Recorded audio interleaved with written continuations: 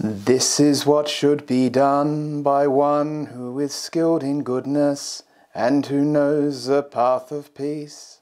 Let them be able and upright, straightforward and gentle in speech, humble and not conceited, contented and easily satisfied, not busy with duties and frugal in their ways, peaceful and calm and wise and skillful, not proud and demanding in nature.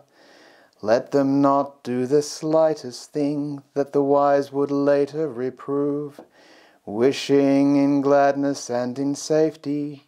May all beings be at ease, whatever living beings there may be, whether they are weak or strong, omitting none, the great or the mighty, medium, short or small, the seen and the unseen, those living near and far away, those born and to be born. May all beings be happy. Let none deceive another or despise any being in any state. Let none through anger or ill will wish harm upon another. Even as a mother protects with her life her child, her only child, so with a boundless heart should one cherish all living beings, radiating kindness over the entire world, spreading upwards to the skies and downwards to the depths, outwards and unbounded, freed from hatred and ill will, whether standing or walking, seated or lying down, free from drowsiness. One should sustain this recollection. This is said to be the sublime abiding, by not holding to false views, the pure-hearted one, having clarity of vision, being freed from all sense desires, is not born again into this world. Hang on.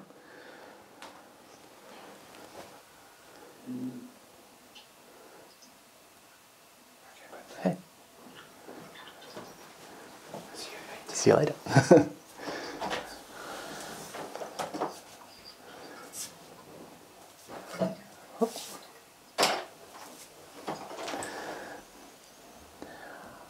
Okay, so as a brief introduction to the meditation talk. You can still hear me? It's okay? Hopefully. One of the main important things about meditation, which is really interesting, is this thing called the middle way. And it's something which at the beginning seems a little strange and esoteric and a little hard to find, but the more and more you meditate, the more and more you find that it's just everywhere. And it's extremely useful to manage your meditation to an extent, because there's an extent where meditation is a letting go. You take your hands off the wheel, you relax, you just let the process unfold. But there needs to be a bit of preliminary work to set that up. And that's getting to that point where you can get to that stage where you just relax and you don't need to do anything. So meditation is wonderful to develop the middle way, because it's something which you only really find by experience, by finding out what happens when you're sitting on the cushion. And it makes it more interesting that it's basically an ongoing experiment. It's always sort of, every time it's different. And that's a good thing. It's a good thing that it's different every time, because that way it's always fresh and interesting. It's always new. There's never a dull moment. And that's the thing. I was actually quite lucky that a friend of mine recently told me that he found that metta was being overlaid onto the moment, onto the experience. And I was like, yes, great, because that's what it is. Finding that joy, finding that peace, finding that happiness is something that you give to the moment. It's not so much something that just automatically happens. And that's a big thing to kind of find, because firstly it's very empowering, because you realize that how you adjust your meditation is up to you. You know, it's something which is quite easy to do, which is wonderful. And then once you get to that point where it's just really nice, then you can just step back and it just happens by itself. And that's really nice too. So with meditation in the middle way, sometimes we go too far this way, sometimes we go too far this way. Sometimes we're too strict and tight and we must sit for so-and-so time and be like this and have a perfect posture and everything else. And sometimes we're just going, oh, you know, whatever. And we just kind of let go slightly too much, too early. So it's always a gauge, it's always this soft, fuzzy feel that you kind of discover as you go. So, for a few more minutes we can sort of evaluate this a bit more, and we can have a consideration that it feels right. And that's really the benchmark we're talking about, that it feels right. Because the middle way is not an intellectual game. It's not something which you think your way through. It's something that you feel. And it's something that you explore. And that's what makes it so beautiful, because it's an art at the same time. Like any art, the more you do it, the better it gets, because you become more skilled at it. And this is exactly the same. So, because my voice is giving out, it's been a very hot, dry, dusty day, let's make a start, because we might as well. So everybody, please make yourself comfortable. You can settle into the chair and we can begin.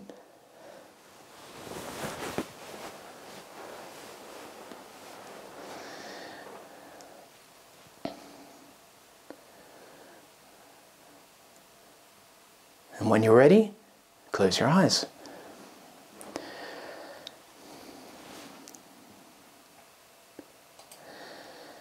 There we go. And the first thing to become aware of is just how you're feeling now. What is it that you feel? Now at the beginning, you might not feel that much.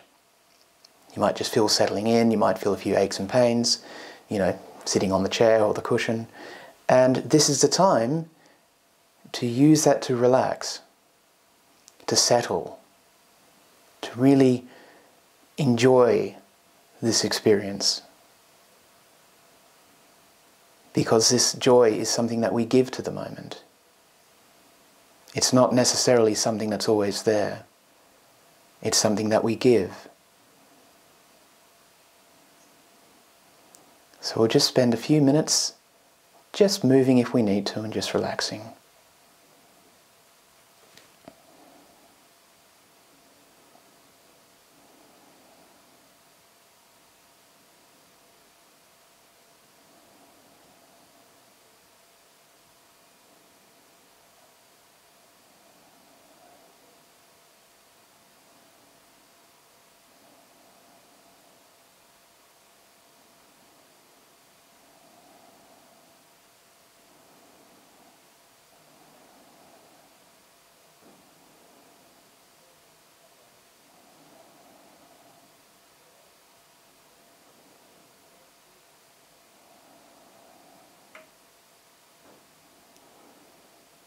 And place your attention on your breathing. And in this case, use your breathing and your breath to relax more. As you breathe out, just let the tension fade away with the breath.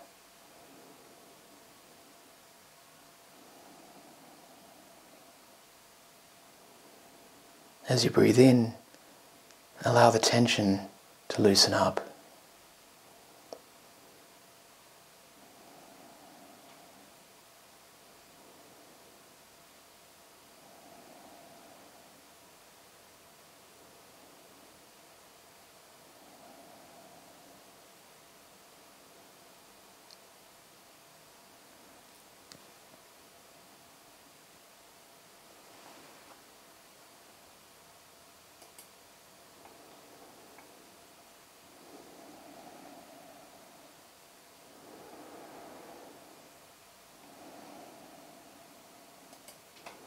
If it helps, take a few deep breaths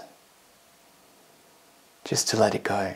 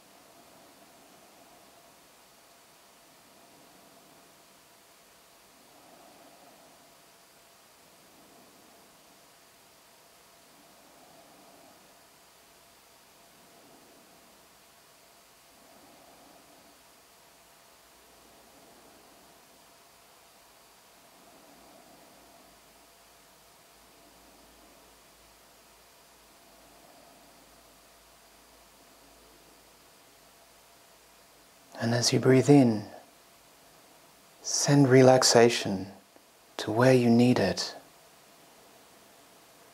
It's good to check with your head first and loosen any tightness there.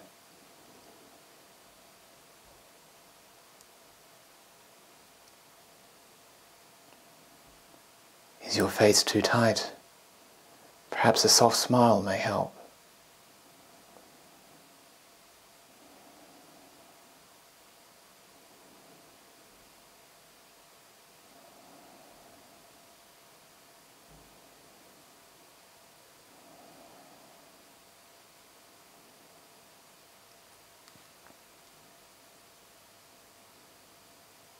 And then move to your neck and your shoulders.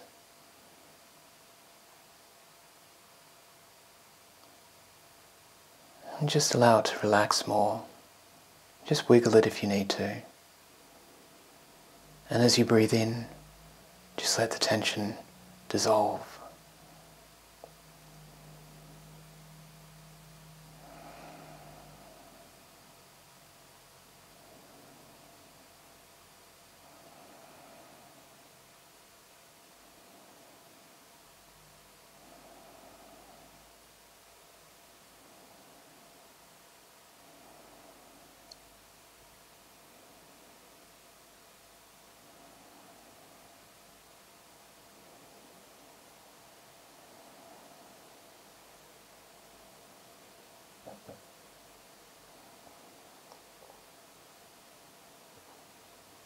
And then move to your shoulders and your upper body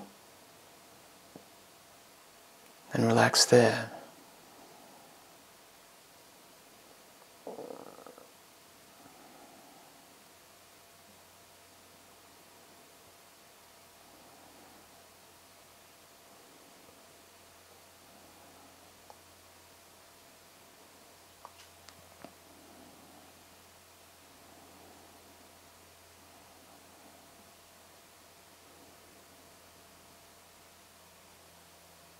And then move to your arms.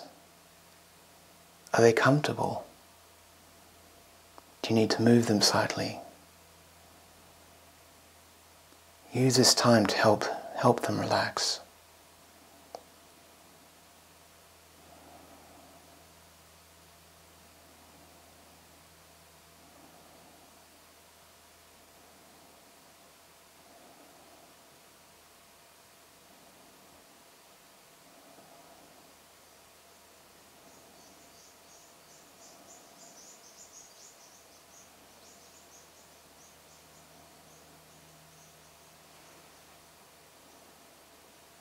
And then move to your abdomen, your stomach. And just relax. Just let the tension go. The greatest gift in the world you can ever give yourself is to relax.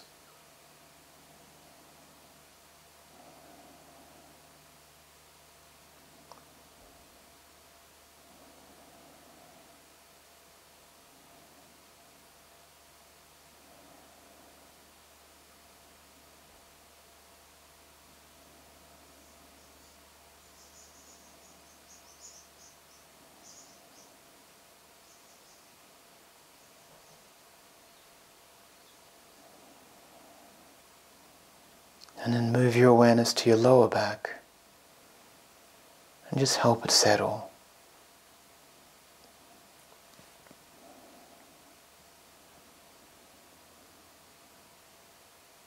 As you relax your body, you may find that other parts need adjustment as well, and that's fine.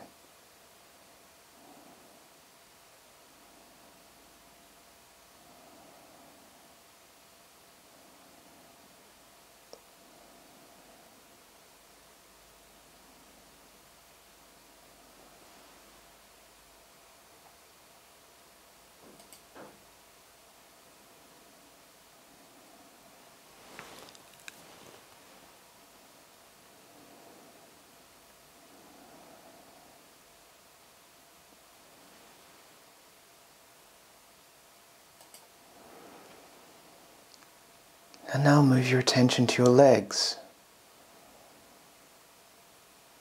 And let them stretch a little, settle a little. The process of relaxation takes time. It doesn't happen all at once. So this is just about helping the process happen.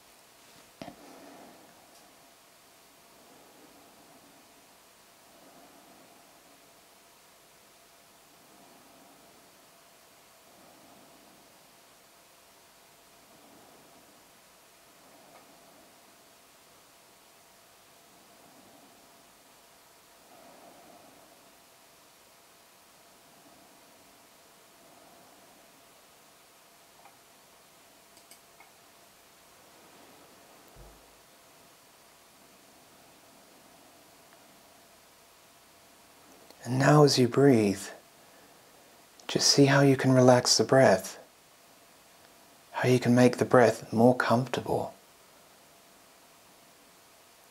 Relaxing is also trust. It's trusting yourself that you can do this, that you do deserve a break now and again. And as you relax more, the energy and the brightness in the mind comes together.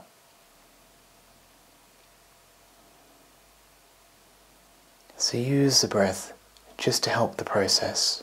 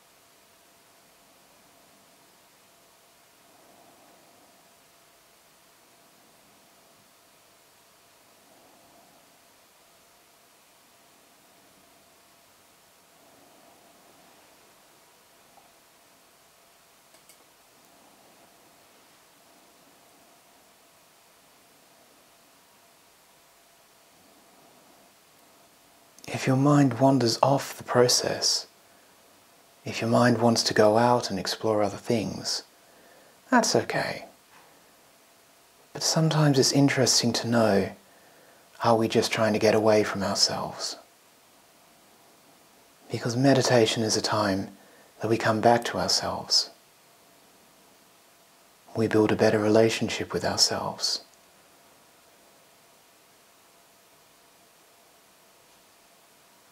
And we enjoy the time more.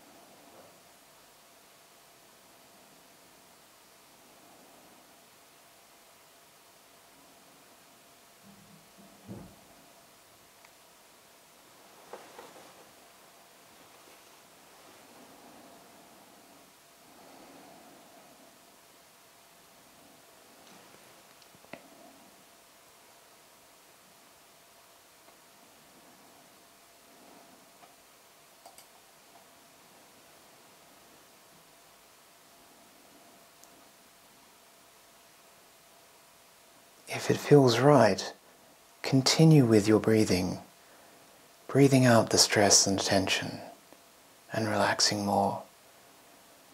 However, if you wish, you can also return to scanning your body again and relaxing some more. It's always good to revisit times and places to see if any tension has come back up, or if it would like to stretch a bit more and unwind.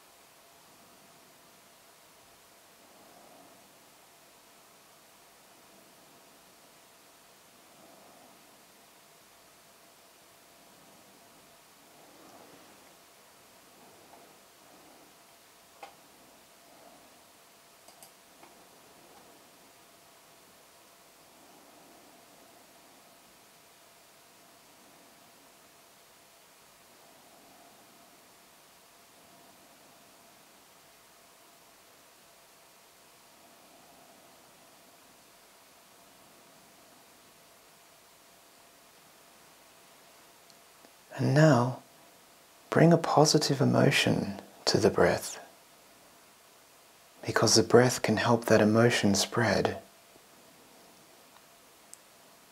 And you can choose any that you wish. So as you breathe in and breathe out, you might breathe in metta and kindness. You might breathe in compassion. You might breathe in joy and happiness. Whatever feels right. But as you breathe in and out, let that positive emotion spread throughout your entire body and to fill the room that you're sitting in.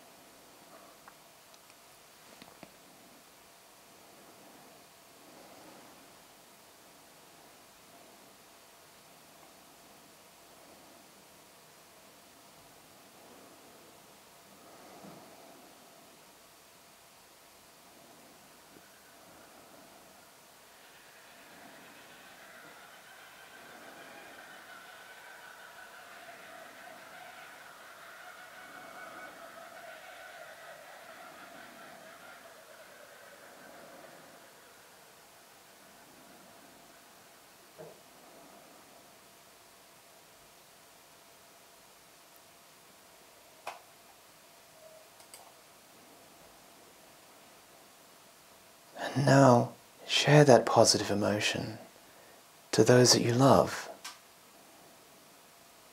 Think of the person who comes closest to mind and share that emotion with them.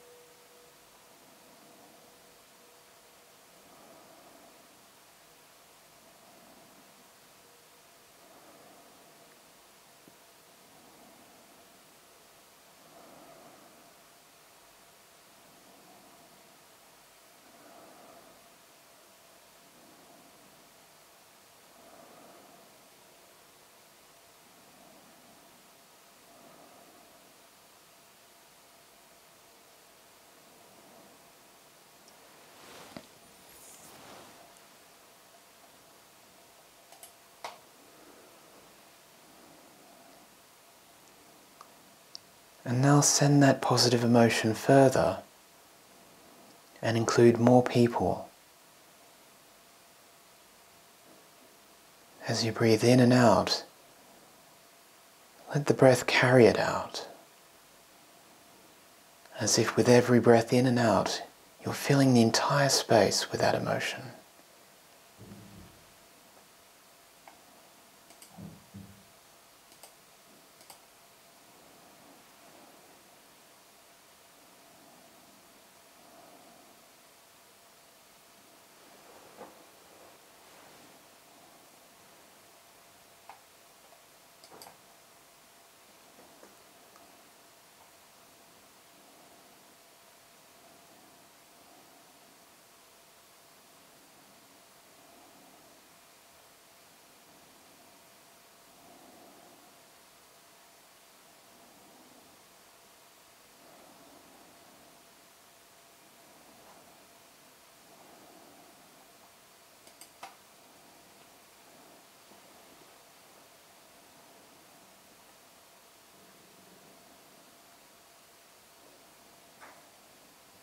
And see how far you can send this emotion. How far can you share it and spread it?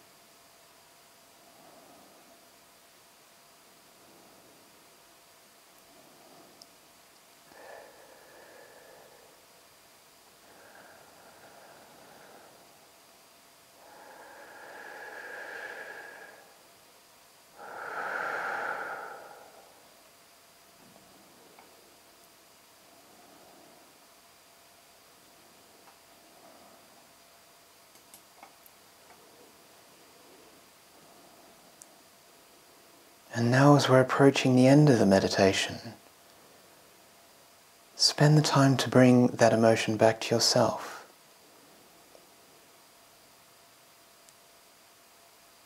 As if you can store it inside yourself so you can access it whenever you need it.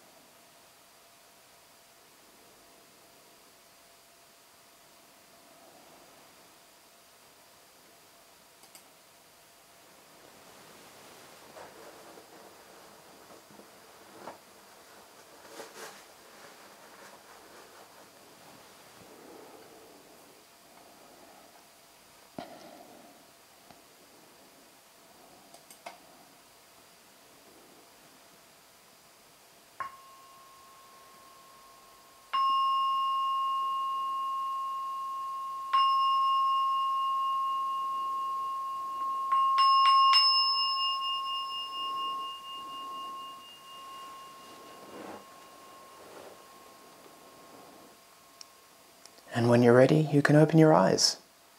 And welcome back.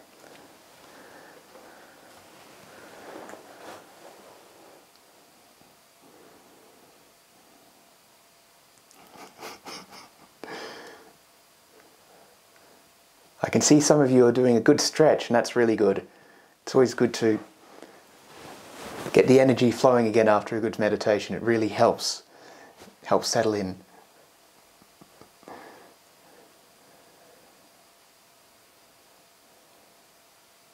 Okay.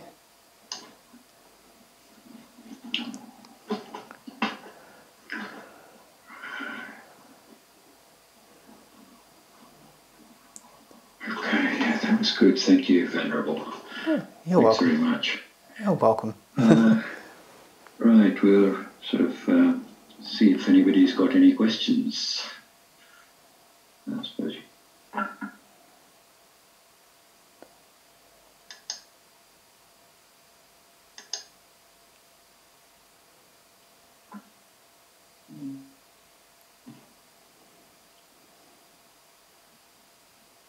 think you'll have to unmute yourselves, I think, if you need to ask a question.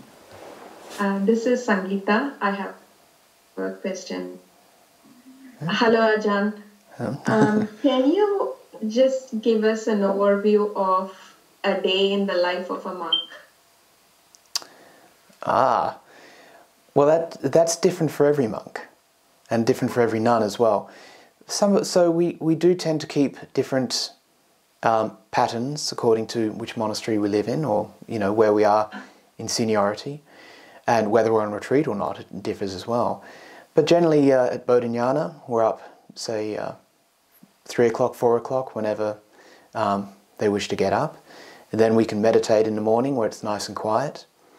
Then usually we just, depends what day it is, on our work days we would come down for breakfast and have our work meeting, and then a work session which lasts till about 10:30.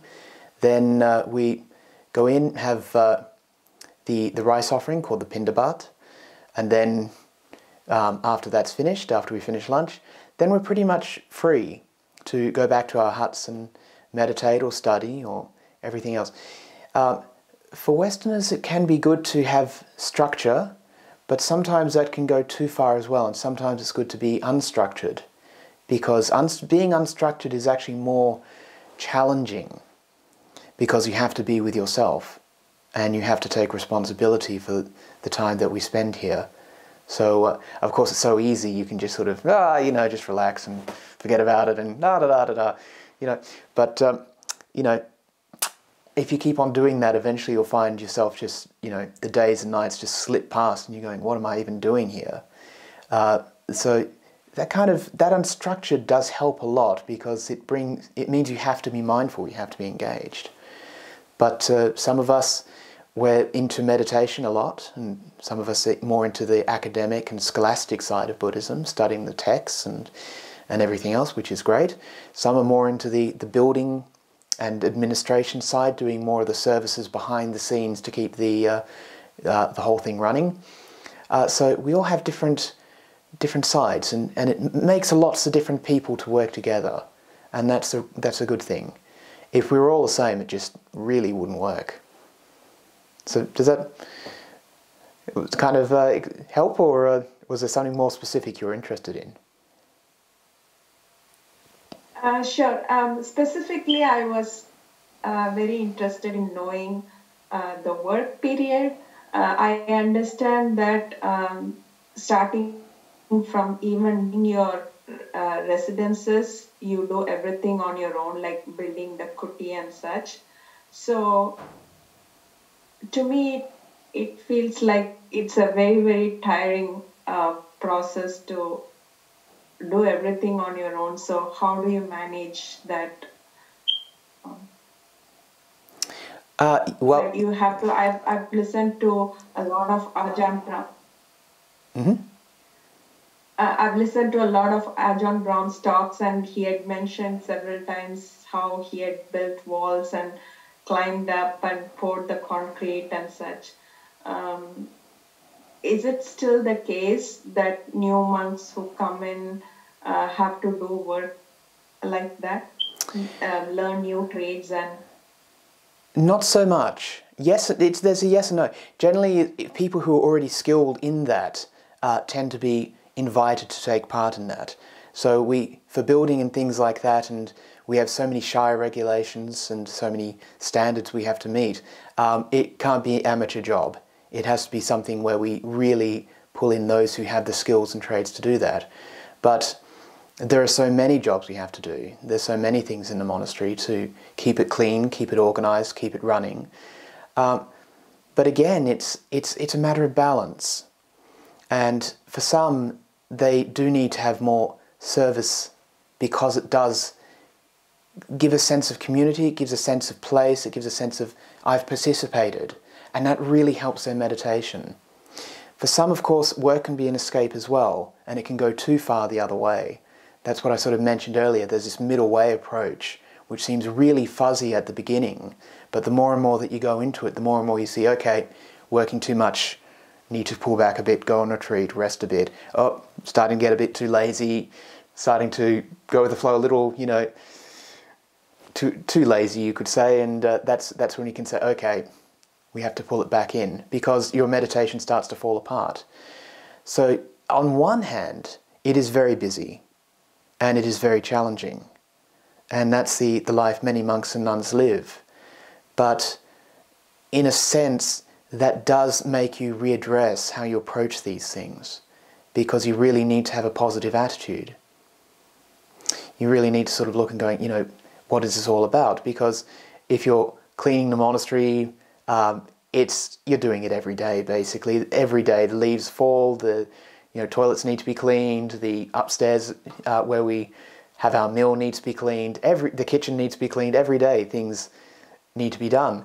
But there's a shift where we are engaged in doing the work, but then we step back to our huts and we let that go. Because it's like we step into a different world, you could say. The huts are for the meditation, it's for the study, it's for the practice. Practice is involved as well in the work side, but not so much, because you can't be all noble silence like you're in a retreat centre when you're building building huts and fitting electrical fittings. You need to focus and you need to communicate. So it's a shift. But for some they take to it. Some find their niche. Some find that they're actually working harder than they were in lay life. I've known quite a few people who have left that way. So, any other questions or? Thanks, Ajahn. You're welcome. Ajahn, there's a question in the chat box from Sibylle in Germany. She's asked, how did you realize that you wanted to become a monk? That is really a long, long story.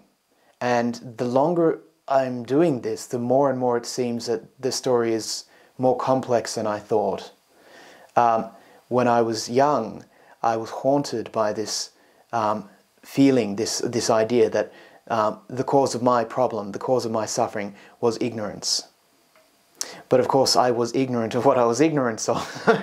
So I was studying everything, I was reading anything I could get my hands on. And, you know, it just didn't get anywhere. But the problem basically was the more I look back on it, the less it seems that it was actually sort of, you know, a conscious decision I made. It just seems that it was just naturally moving in this direction, and then it just happened. For some, they make a choice. For some, it's something they do for a few months, for a few weeks. They go off to Thailand or to Southeast Asia and do a temporary ordination. For some, it doesn't actually seem a big shift for us. For some of us, I think. I'm not sure. Any other questions?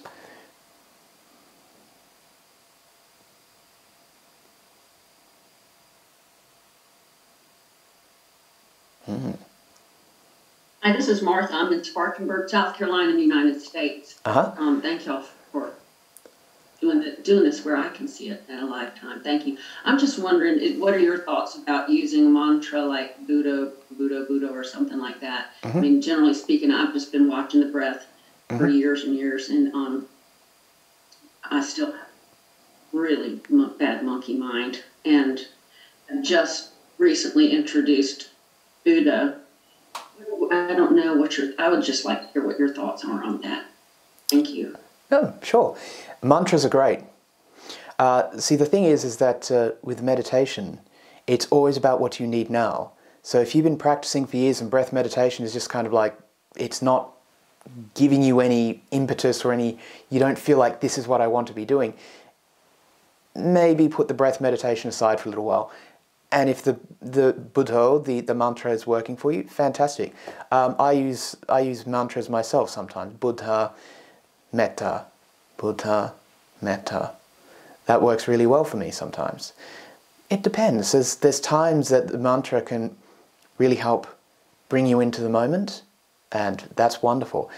But there's times that also you might feel that an emotion type meditation, such as metta or compassion or joy, is more fulfilling, because really the whole point of all the meditation practices that the Buddha taught are to let go, are to relax, so that you don't need to control anymore, you don't need to do this anymore. It's all about getting to the point where you can just relax enough and go deeper, deeper, deeper, deeper, because that's what helps generate that ability to see things more clearly, to develop your insight a bit better. So if breath meditation becomes a bit too routine or a bit too ritualized or a bit too boring, which it often does, it's good to experiment, it's good to explore a little wider. And if Buddha works for you, fantastic, keep on doing it. How does the experience work for you? I just started doing the Buddha.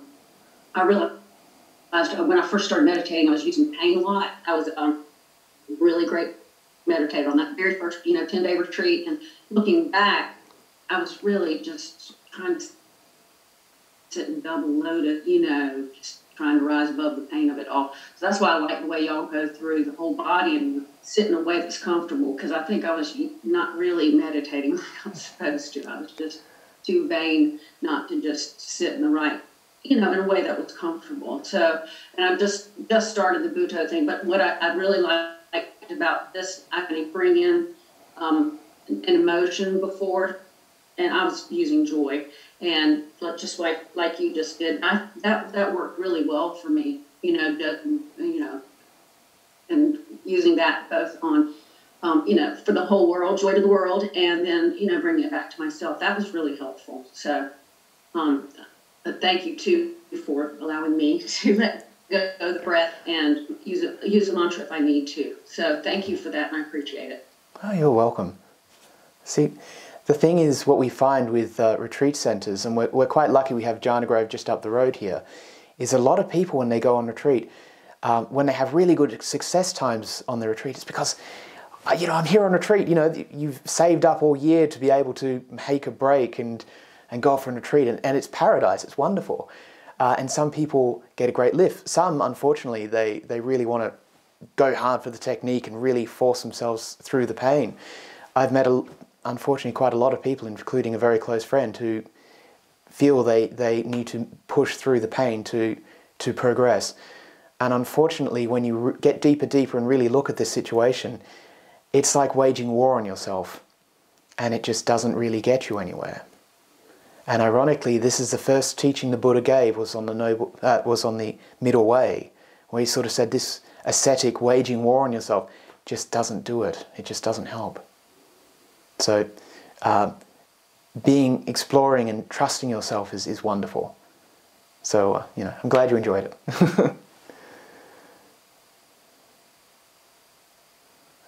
Anyone else?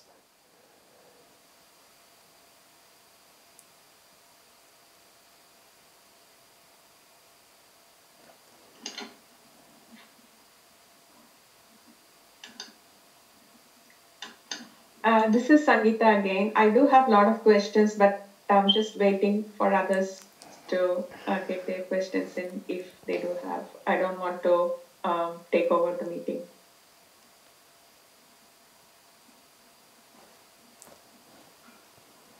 Well, if you have one. Okay. Ajahn, sure.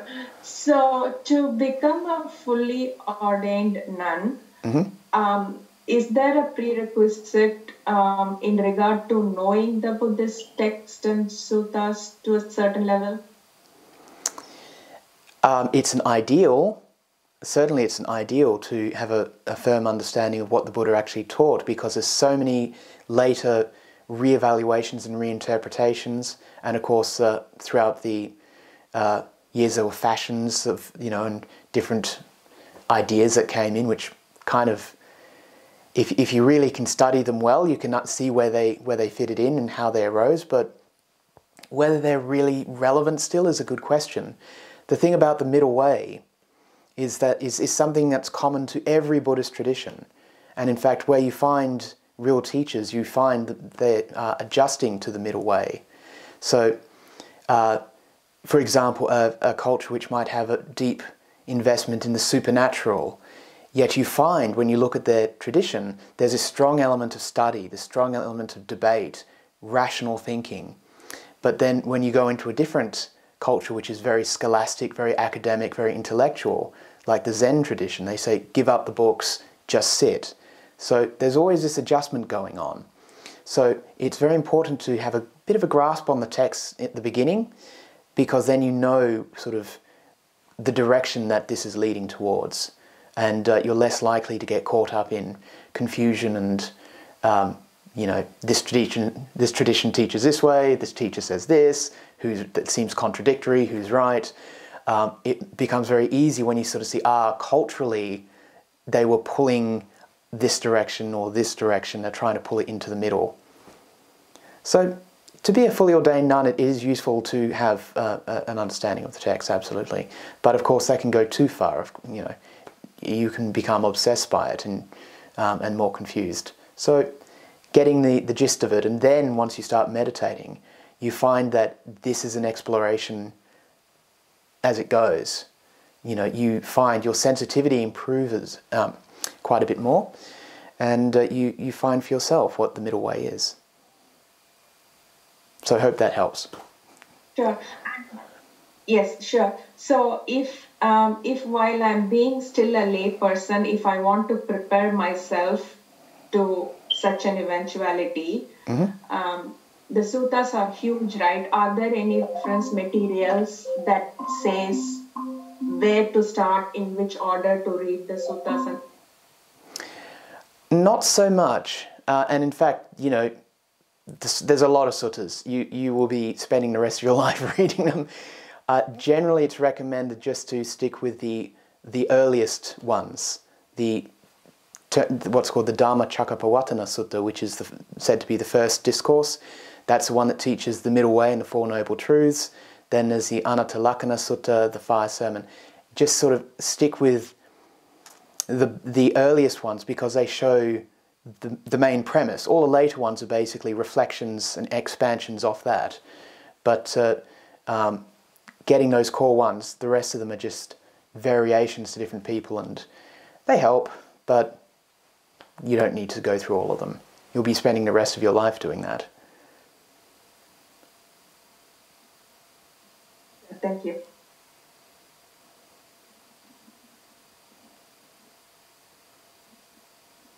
Okay, anyone else?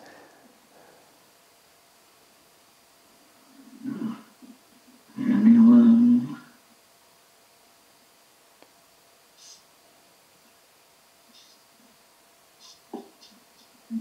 I still have one more if there are. So Maggie asked in the, well, Sangeeta, hold on, Maggie in the chat asked, she was wondering, so an official recording of the suttas anywhere that you know of. Does anybody know? Well, actually, most of them are on the BSWA website. They have their sutta classes there, which they have every weekend. And Ajahn Brahmali has recently finished a course on the dependent origination, and they're starting to do one on the Eightfold Path. Well recommended to check those ones out. But there's a huge collection of sutta discourses on the BSWA website. It's a great resource. You know, there's loads of them. It's fantastic. Otherwise, there's quite a few. Sutta Central is a good website to visit if you want to read the text, because they have different translations and comparison studies. Great resource. But quite honestly, the BSWA one is a good one to start with.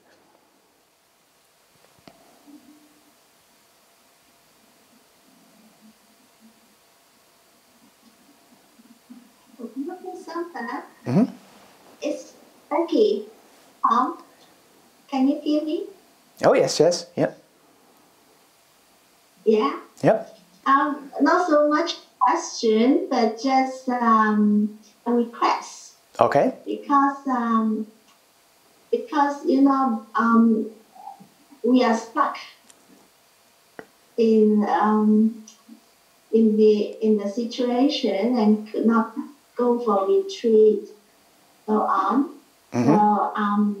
I just have a request if you can give us a blessing at before finish. So just to keep up the spirit to carry on, to do more practice, and just to keep the spiritual, the mental energy for practice. This is the request from Becky. Thank you.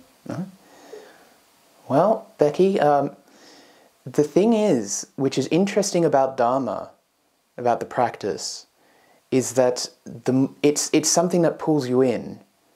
The more that you meditate and the more that it's fulfilling, and you find that relaxation, that peace, and that clarity that comes with it, it becomes far more preferable to do. And you find actually that you find your own blessing, you could say, is that the motivation comes from just doing it. It doesn't need anything else. It's wonderful. And it's just time well spent. So the blessings with you know is where you find it.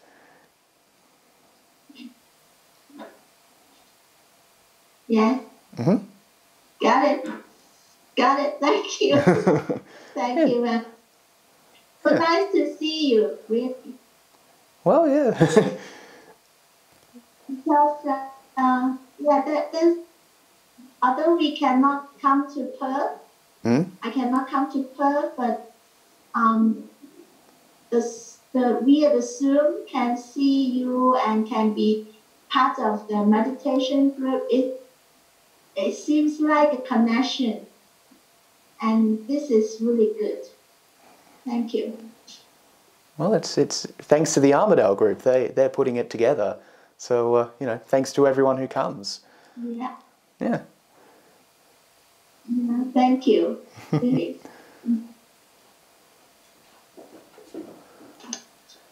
He's got another satisfied customer, Venerable. Another customer?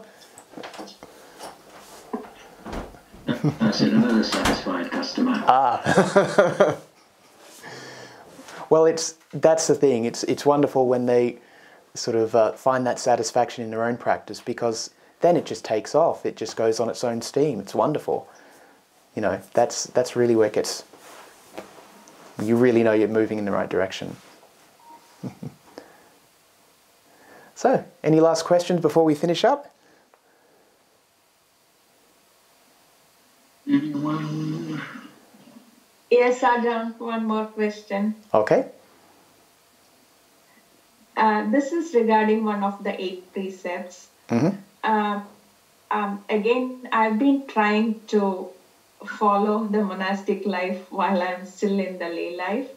So I have been recently trying to not eat before noon or 1 o'clock. I'm trying to slowly from 3 p.m. to 1 p.m. to noon. I don't know if you can answer this question, but my question is, I